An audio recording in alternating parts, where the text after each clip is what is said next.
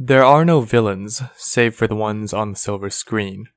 And also this goddamn script. It was actually a huge struggle for me to figure out which character to talk about first from Lycoris Recoil, cause every single character is so well written that they all deserve a whole video to themselves, but after watching the final episode of the show, I think it'd be a crime if I didn't start with Majima.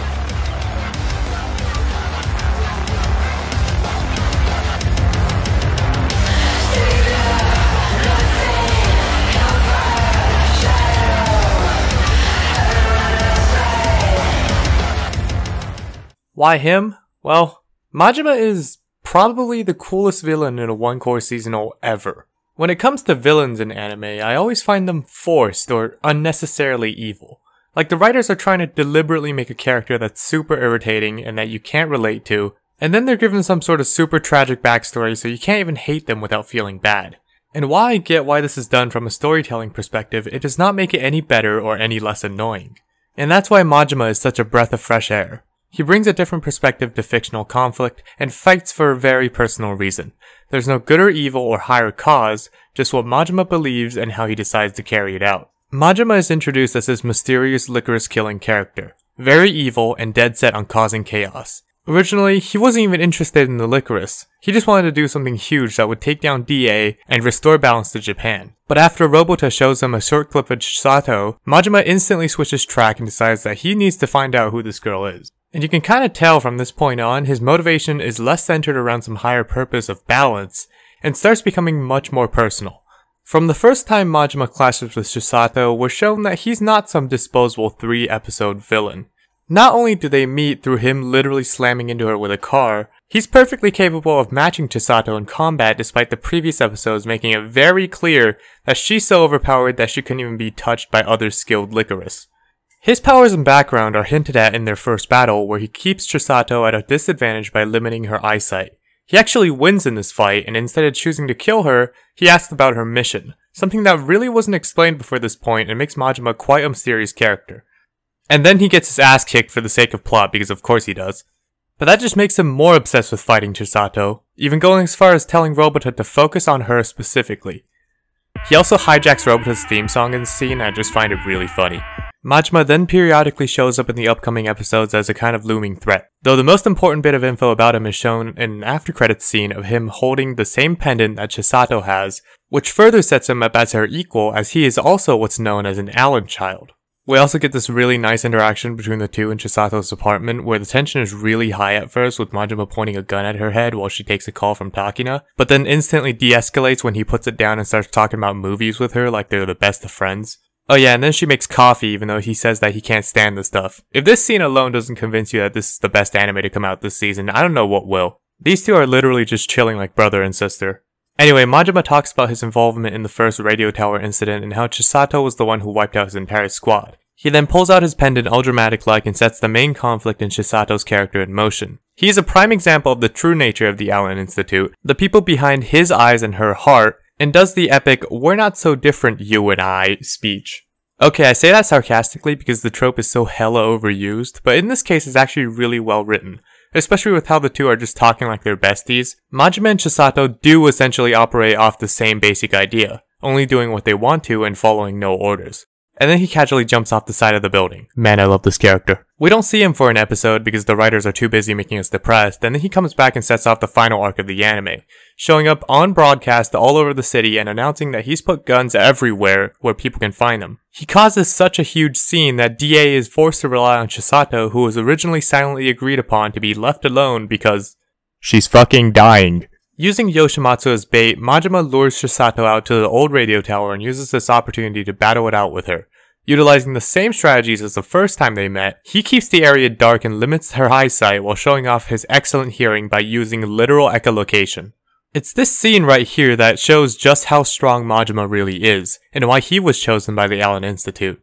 The ability to know the location of everything in a room just from clicking his tongue is almost as impressive as being able to dodge bullets at point blank range. Anyway, Takina interferes and the second clash between Majima and Chisato ends in him getting his ass kicked again. But don't worry, because he shows up for one last battle in the final episode when things are winding down and the Lycoris, with the help of Walnut, have successfully pushed back the terrorists and covered up all the chaos. And immediately, there's something different about this final battle. Majima cuts off all outside interference and raises the stakes by putting a 1-hour explosion timer on. He explains that he's done doing what he set out to do and that DA is set up for failure sooner or later. The only reason he's still here is to duke it out one-on-one with the girl who bested him all those years ago in the old radio tower. A battle not for some higher ideal, not for a hostage, and not for the lives of a bunch of people, just between two equally skilled people with different personal values and a score to settle. And preferably without talking or butting in before the fight's even over this time. The rivalry between these two characters has been more or less one-sided on Majima's end, but that does not stop him from making it epic as all hell. He's dead set on a fair life and death battle with Chisato, but he holds zero disdain for her at all. The final battle is almost like a fight over the last slice of pizza, but dialed up to 11. I mean, he literally sits down with her and hands her a drink when her heart starts having problems. The two were straight up shooting guns at each other a second ago, and he just decided that it was time to take a break. Their conversation here is probably one of the best ways to end an anime conflict ever. He talks about his beliefs, how he wishes to take down the organizations like DA to protect the world, and how he always sides with the weak. He doesn't see himself as a villain, and as the show went on, he stopped coming across like one.